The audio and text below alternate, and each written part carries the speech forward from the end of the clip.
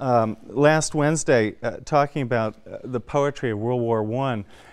We're talking about poems written in the period 1914 to 1918, pretty much the period of the First World War. This is a period that we've already had a certain amount to say about. It is the period in which Frost starts writing, publishes A Boy's Will in London and then north of Boston in 1915. It's the same period in which Yeats's work undergoes its important stylistic shift in development in the volume called Responsibilities, and other books from the teens, exemplified in that little poem, A Coat.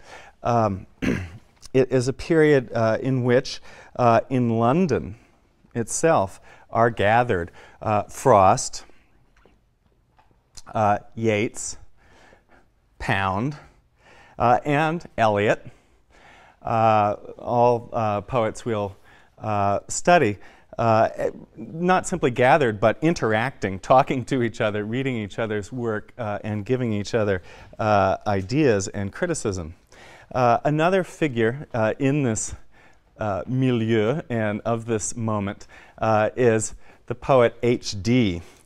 Here she is in a photo from 1915 with a locket in a poetical pose.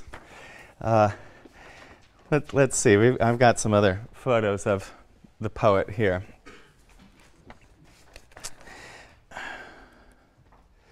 Let's see.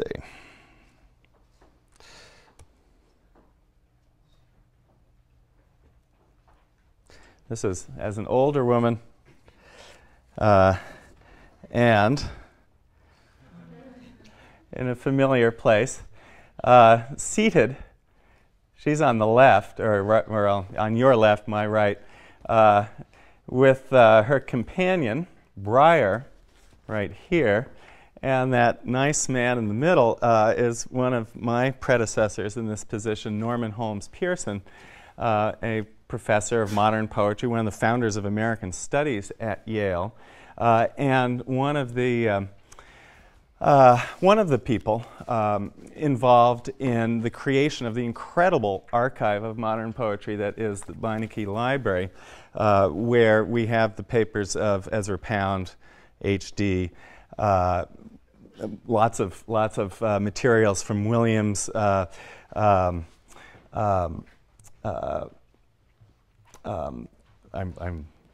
getting stuck here, Langston Hughes, and many other figures. Let's see, and there she is on her 70th birthday in the nave of Stirling. Well, and this is over in Beinecke too. That is her death mask. Well, we've gone a long way from that young woman with a locket to this point. Let's return to her in her youth. This is also over in Beinecke. It's a photo of H.D., and it is inscribed to Marianne Moore, her friend and Pound's friend.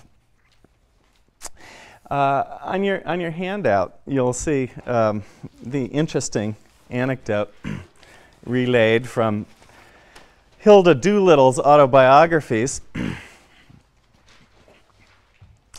I had never heard of vers libre until I was discovered by Ezra Pound. Pound did a lot for modern poetry, including naming H.D. I did a few poems that I don't think Ezra liked, but later he was beautiful about my first authentic verses and sent my poems in for me to Miss Monroe, that is Harriet Monroe, the editor, a very powerful woman of Poetry magazine. He signed them for me, H.D. Imagism. The name seems to have stuck somehow. Well, this is a wonderful anecdote, sometimes told differently, in which Pound and H.D., as she would come to be known, were conversing about her poems and in a coffee shop, and Pound put at the end of H.D.'s poems a new signature to them, H.D., that is, and at the same time name the kind of poet she was, Imagiste, and promptly, since Pound is a great entrepreneur, sent the poems off to be published and to found a movement. It's an interesting and telling story. I suppose if this is Poetry Magazine, its cover, where you see poems by Pound and others that included H.D.'s work in the same volume. There are a couple things to be said about this little anecdote. Well, first of all, there's the kind of complicated literary exchange of a man telling a woman what to call herself, and in fact doing it for her and sending it her name and her work to be published. The name Imagiste is funny. It seems to it seems to evoke something excitingly and pretentiously foreign, and you could remember the force of French painting in this period. Everything that was modern came from Paris, it seemed, and here is Pound trying to, in effect, create something, some similar kind of public relations excitement for poetry. Imagiste highlights the word image, and it highlights the visual, as if poetry were a kind of painting. That's important. And then there's the fact of Hilda Doolittle's transformation into H.D. I don't know. Is the name Hilda Doolittle insufficiently poetic? The compression of that kind of wonderfully homely American name into the enigmatic initials H.D. seems emblematic of Imagist aesthetics in general, which depend on the radical compression of language and the conversion of the prosaic and everyday to the essential. And you could say that here Pound is trying to do something with the same ideal of extreme economy with H.D.'s name. Well, what was Imagism? This is these are copies of H.D.'s poems as they appeared in Poetry Magazine. The poem Hermes of the Ways. H.D. was, and there's her initials right here.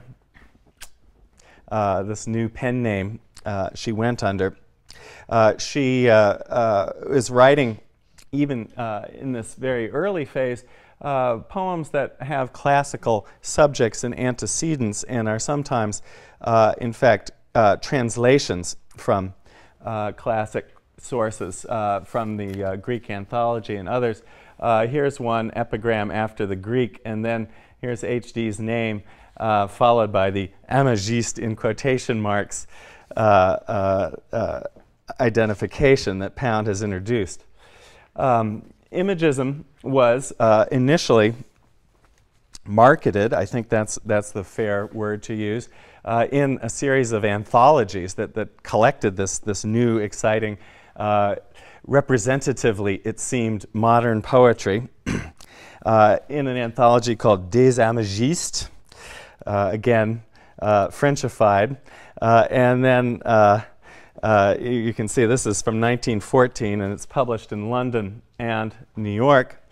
And then, I'll tell you its table of contents. It's got poems by H.D.'s friend and lover, also a soldier poet, Richard Aldington, H.D. herself, F.S. Flint, and others, including Amy Lowell and William Carlos Williams. James Joyce appears here, and Ezra Pound, who here has at least a couple poems that you've read for today.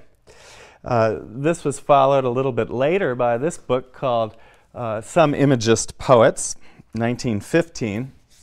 At this point, Pound is no longer the master entrepreneur, and the movement has rather been taken over by the very amply represented Amy Lowell, who has become the primary exponent of Imagism already by 1915, and Pound has more or less despaired of his own creation, Imagism, and now complains of it as being merely Amigism, as he referred to it. Amy, well, and you can see in this a kind of envy and competition on Pound's part. He's unhappy that his little group has been taken over by Amy Lowell, and so he doesn't want to have anything to do with it. Amy Lowell herself would later become distressed at the proliferation of Imagism and Imagists and attempt to copyright the name, which she was unable to do. Well, this is her longish poetics presented as a preface to that volume, and I recommend it to you. It's an interesting statement of Imagism. And here's a photo of Pound from this same period. Pound, despite Amy Lowell's taking over of Imagism, remains the real theorist of Imagism, and the one whose formulations we still return to understand what Imagism was, and to an extent to understand some of the essential aesthetic ideas and criteria of modern poetry. On your handout, you have Pound's rules. He liked to make rules for writing an Imagist poem, and they're just 3 of them, not too many. 1, direct treatment of the thing, whether subjective or objective. 2, to use absolutely no word that did not contribute to the presentation.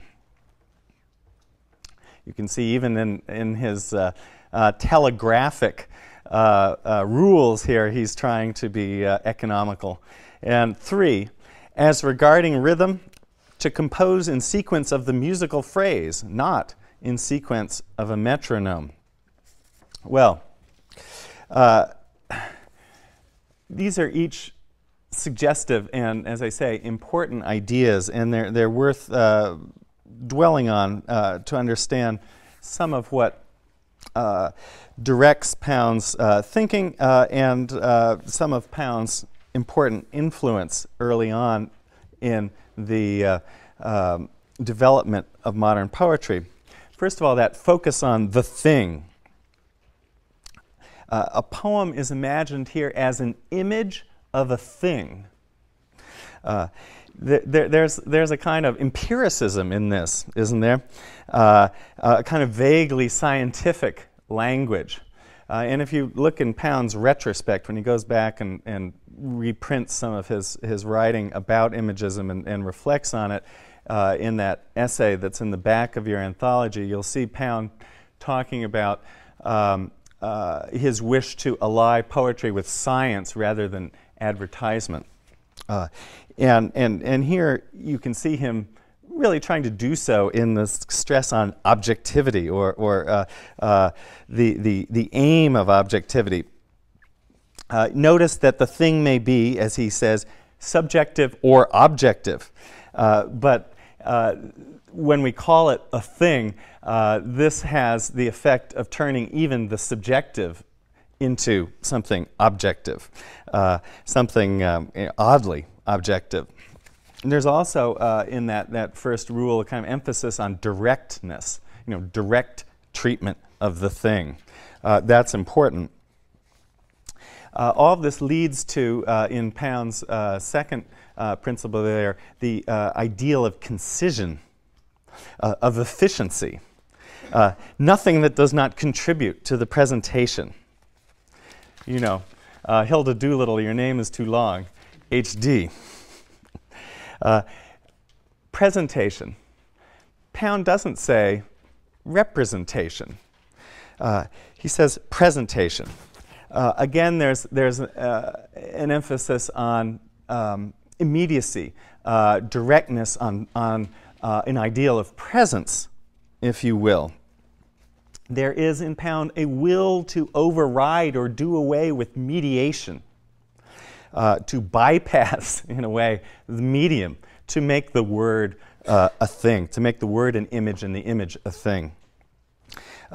Direct also implies a kind of stripping down of rhetorical ornament.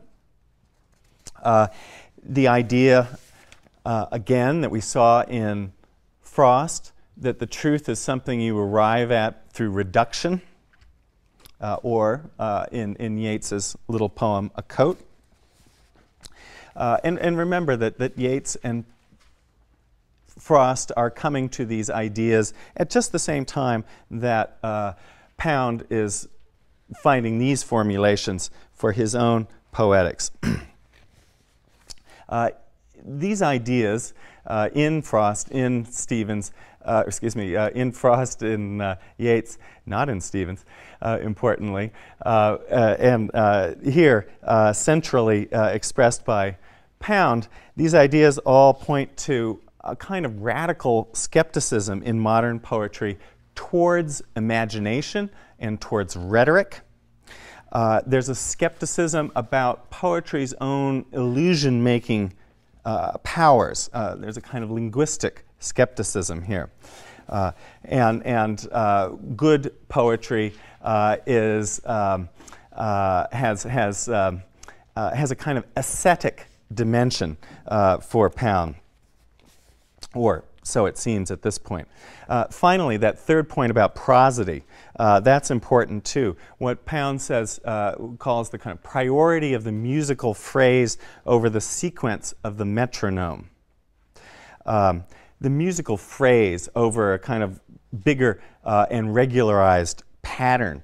That's a kind of privileging of the part, the smaller thing, over the whole, and certainly over repetition. It's a privileging of individual detail over pattern or sequence. It's a privileging of this idea of the musical phrase over the abstract, or a kind of continuous structure, which is viewed as a kind of mechanical discipline. All of these ideas are rehearsed again by Amy Lowell and given sometimes somewhat different emphases, and you can compare her account. Well, let's look at some of HD's poems to see Imagism at work, as it were, at least as practiced by HD.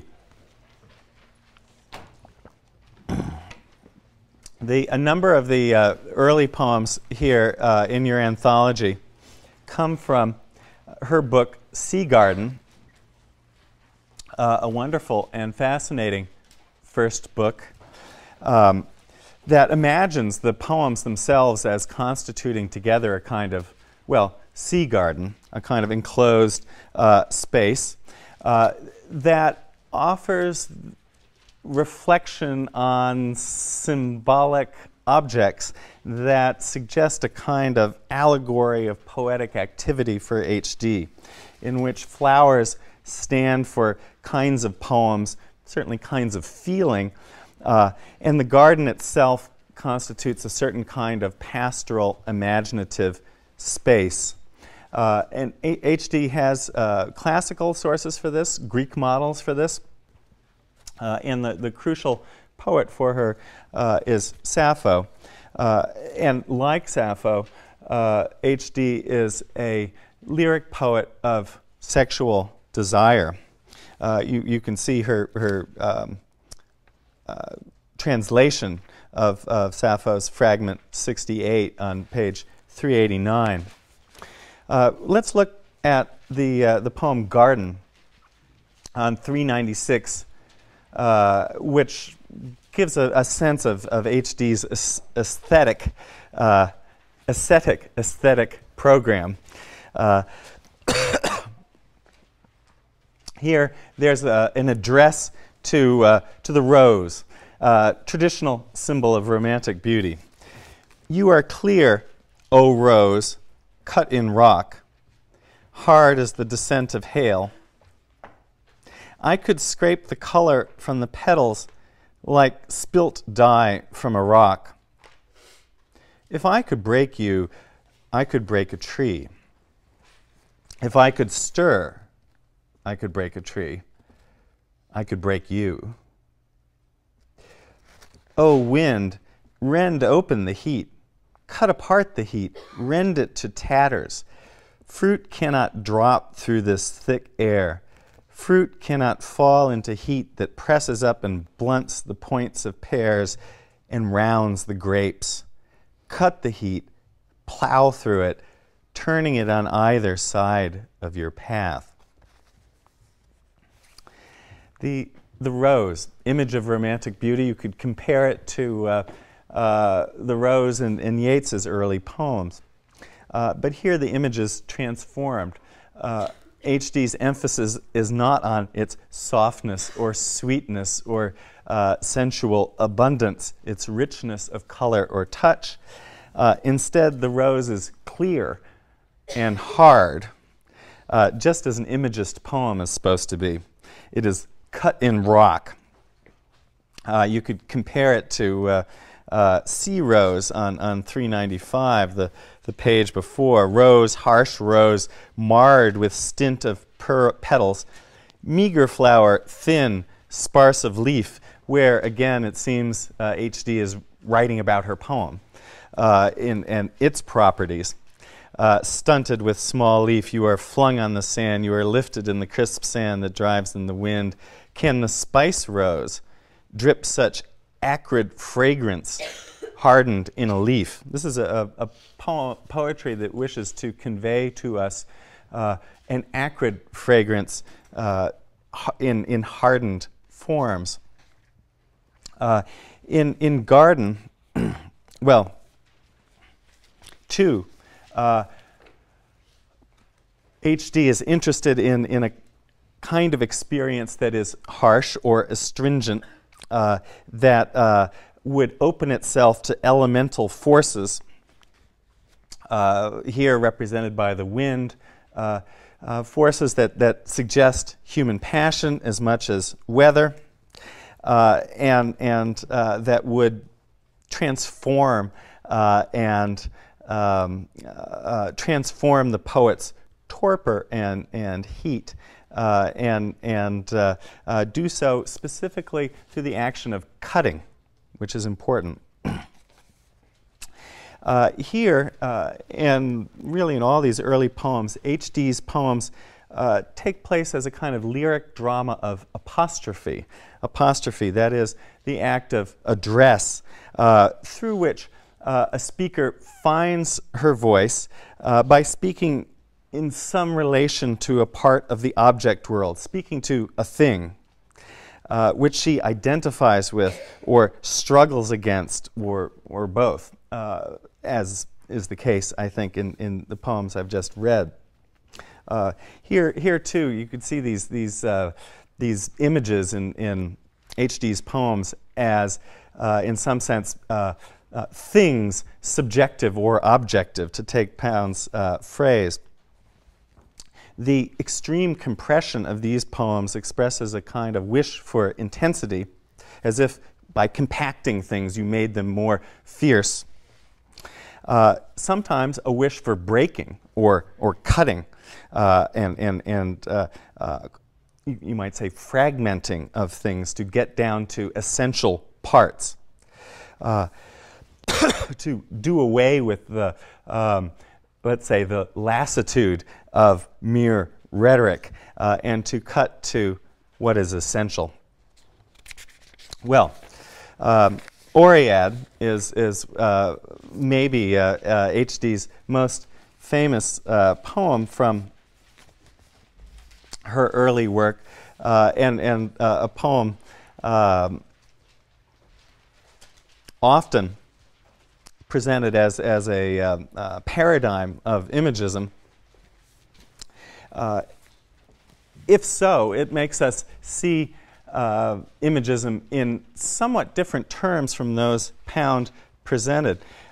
It is, like the other poems I've just been discussing, a kind of dramatic monologue, which is not something that Pound's ideas emphasize. Here, Oread is the name for a wood nymph, and it indicates the speaker of the poem, who says, "Whirl up, sea, whirl your pointed pines, splash your great pines on our rocks, hurl your green over us, cover us with your pools of fur." Again, there's a kind of lyric act of apostrophe, of address, where what is implored would be a kind of overwhelming experience. Who or what exactly is Oread, is this nymph addressing? It's hard to say. Is she speaking, in fact, to the sea, as she seems to be, "Whirl up, sea, splash your pines over us"? Or is she speaking to the woods and the pines as if they were the sea? It's hard to decide. It is a poem that presents a kind of enigma on that level, and doesn't resolve the question it provokes. The very brevity of the poem expresses a kind of wish for intensity that is right on the edge of canceling the poem, you could say, leaving us nothing there at all. A speaker, in this case, who wishes to be covered up, to be subject to a greater force.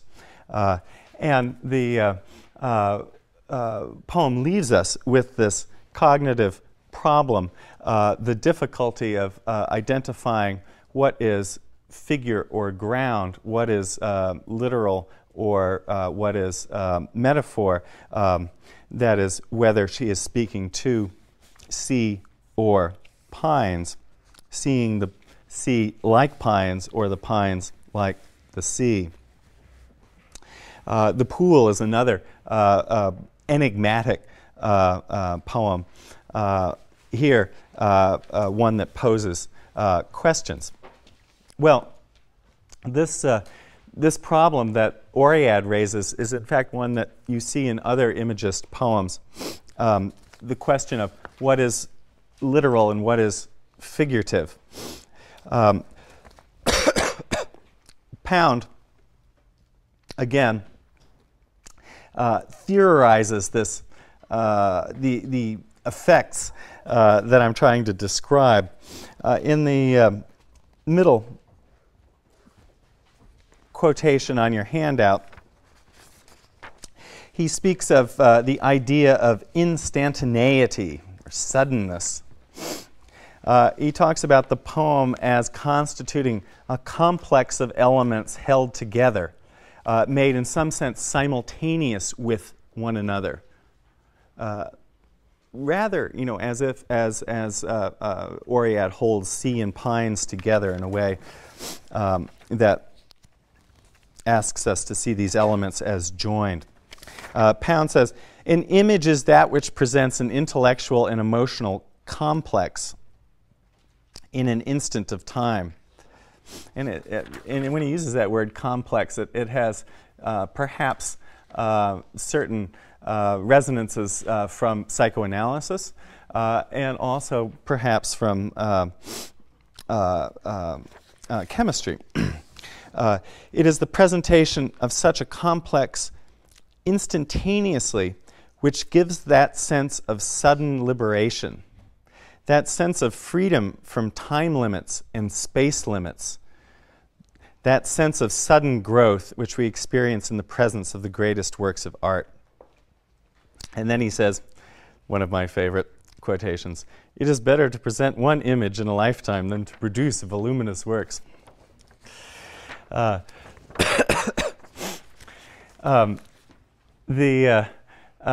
You could see Oread as a poem wishing for and seeking that sense of sudden liberation that Pound talks about here. It's important, again, that Pound emphasizes presentation. It is the presentation rather than the representation of such a complex, as he describes it. How is presentation different from representation? For Pound, the literary image is not a memory of a prior reality, a reflection, but is rather something more like a new experience itself, not an imitation of a thing, but itself a kind of thing. Again, in Pound, there's a kind of, as Pound thinks about these things, there's a drive specifically through technique to arrive at a kind of transparency beyond technique. This is also, it should be emphasized, a romantic project. The image gives a kind of epiphany, a visionary experience for both poet and reader, gives us sudden liberation from historical particularities of place and of time. Let's look at Pound's own poem, In a Station of the Metro, which is on page 351, as a important test case and example for this poetics.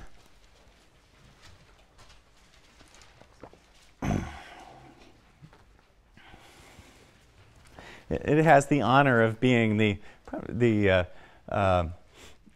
shortest famous poem in modern poetry. You can memorize it. In a Station of the Metro. And wonderfully, when I've said the title, I've already said a third of the poem. The apparition of these faces in the crowd, petals on a wet black bough. In a Station of the Metro. The apparition of these faces in the crowd, semicolon, petals on a wet black bough. Not many elements. The title, how does it function? It functions as a kind of locator. It places us somewhere. It places us specifically in the Paris underground, in a station of the metro.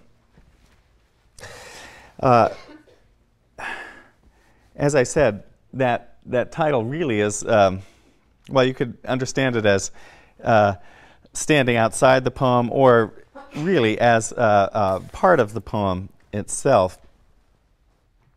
Lines 1 and 2, again, pose for us this question of what is the figure and what is the ground? What is being observed and what is the metaphor it is generating? Are we in fact, well, is Pound observing faces and comparing them to petals on a wet black bough?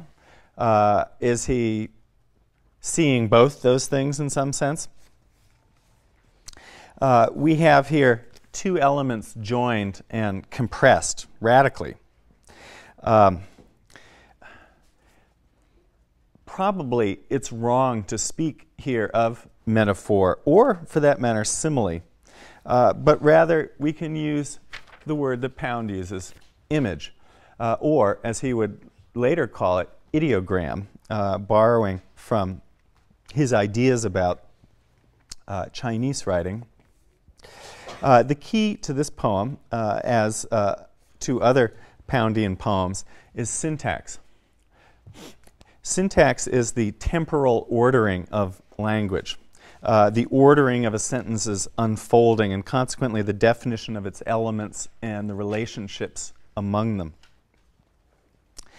Pound has here a kind of abbreviated parataxis, that is, a syntax of series. Here, only two elements are in that series. The series is joined by an and, usually, but here there is no and. Here the syntax is compressed in the service of rendering what is, in effect, a new kind of perception. A perception that is modern, urban, of the crowd, momentary, but also, as Pound conceives it, timeless, pointing us elusively to historical and cultural overlays. We're in Paris, but this literary form draws on Japanese verse models and Japanese pictorial aesthetics. The time is now, the present, these faces. This is self-consciously an image or picture of modernity, but it's also the picture of an underground that inevitably recalls the classical underworld, and so also recalls the long poetic history of comparing dead souls to leaves, which you find in Homer, Virgil, Dante, Milton. Here, it's as if an epic simile from one of those great poems had been taken out and presented to us in fragmentary form. All of this kind of rich, elusive overlay is created through a kind of stripping down to the poem's essential primary elements. Pound gives us the story of the poem's composition here, which, whether it's true or not, is an important poetic fable that, in a sense, stands behind this poem. He says, 3 years ago, in your footnote, in Paris, I got out of a metro train at La Concorde and saw suddenly a beautiful face, and then another, and another, and then a beautiful child's face, and then another beautiful woman. You know, a whole series. And I tried all that day to find words for what this had meant to me, and I could not find any words that seemed to me worthy or as lovely as that sudden emotion. Again, suddenness. And that evening, I was still trying, and I found suddenly, another experience of suddenness, the expression. I do not mean that I found words, but there came an equation, not in speech, but in little splotches of color. The one-image poem is a form of a superposition. That is to say, it is one idea getting out of the impasse in which I had been left by my metro emotion. I wrote a 30-line poem and destroyed it. 6 months later, I made a poem half that length. A year later, I made the following haiku-like or haiku-like sentence. Interestingly, this poem that purports to present, and present again is the right word rather than represent, a moment of intense, vivid, spontaneous emotion is arrived at, as Pound describes it, through laborious technique and over time. And that technique is concentrated specifically on what?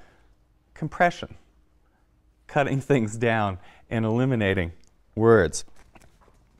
Again, as in Frost's mowing, the truth is something you get down to by cutting away rhetorical ornament. Pound takes Japanese and Chinese poetries as models for this aesthetics of compression. And it's worth stressing that on the one hand, Pound is polemically writing in protest against late 19th century drawing rooms that are crowded with bric-a-brac and the ornamental aestheticism of poets such as Swinburne or even the early Yeats. And yet Pound's taste for Japanese and Chinese art comes right out of Victorian decadence. Well, you can see this yourselves if you look at the paintings of James Whistler and others. Pound is a polemical modernist artist who is also really, as he looks right here, a Victorian decadent. For Pound, compression in Japanese and Chinese poems means implication, and that's what he's really interested in getting at. In your RAS handout, you'll see his translation of Li Po's Jewel Stairs Grievance as Pound renders it. In Pound's handling, he says, "The jeweled steps are already quite white with dew." Again, this is a dramatic monologue. "It is so late that the dew soaks my gauze stockings, and I let down the crystal curtain and watch the moon through the clear autumn." And then Pound, ever the teacher in his poems as elsewhere, says in his presentation of this poem, note, "Jewel stairs, therefore a palace. Grievance, therefore there's something to complain of. Gauze stockings, therefore a court lady was doing the complaining, not a servant who complains. Clear autumn, therefore he for whom she was waiting has no excuse on account of the weather. Also, she has come early, for the dew has not merely whitened the stairs, but has soaked her stockings." The poem is especially prized because she utters no direct reproach. Here, as Pound unfolds it for us, does his explaining for us, the human situation is inferred from the scene because it is so exactly rendered. And the power of sentiment is felt not through its direct expression, but rather through a kind of deliberate restraint. The poem is especially prized because she utters no direct reproach. Narrative here in this poem, as in other instances of Pound's work, is displaced by the pictorial, or you might say is not so much displaced as condensed in it. All that matters of the story of a lover's grief can be told in a quatrain. Well, I'm going to finish in just a moment, but I want to suggest a further dimension to this aesthetic that I'm trying to describe.